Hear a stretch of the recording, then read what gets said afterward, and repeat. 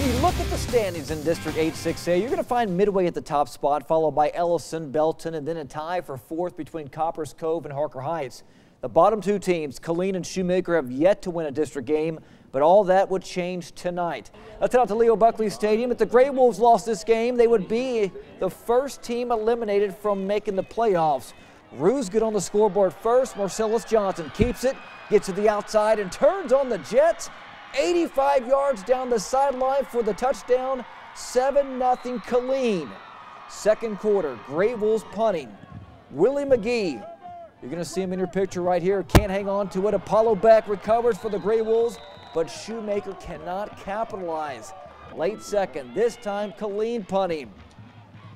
Tyjee Paul, he's going to field it, make a couple of moves, going to hit the sidelines before he is brought down at the 12-yard line.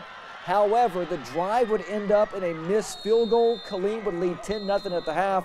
They would hold on to win this game 17-10.